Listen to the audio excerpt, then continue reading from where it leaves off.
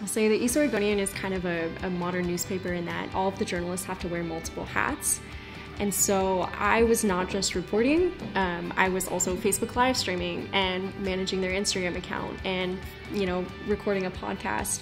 And on any given day, I would have to do all that and work on 2 feature stories, help them produce their special section, which is like a short magazine. And so I was grateful that with the program I had diversity of experience and also just learning how to juggle multiple things at once.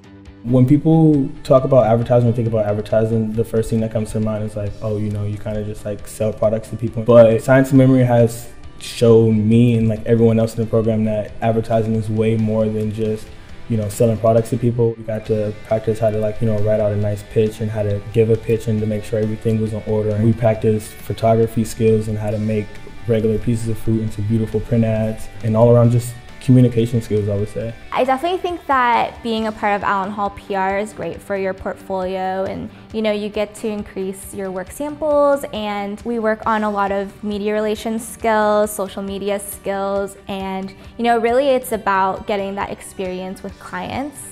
Allen Hall PR has a giant network of alums. They're always super open to having us reach out to them on LinkedIn. So it's been a great starting point for networking, and they've been super helpful in doing informational interviews, and it's kind of cool to think that I might work with them one day.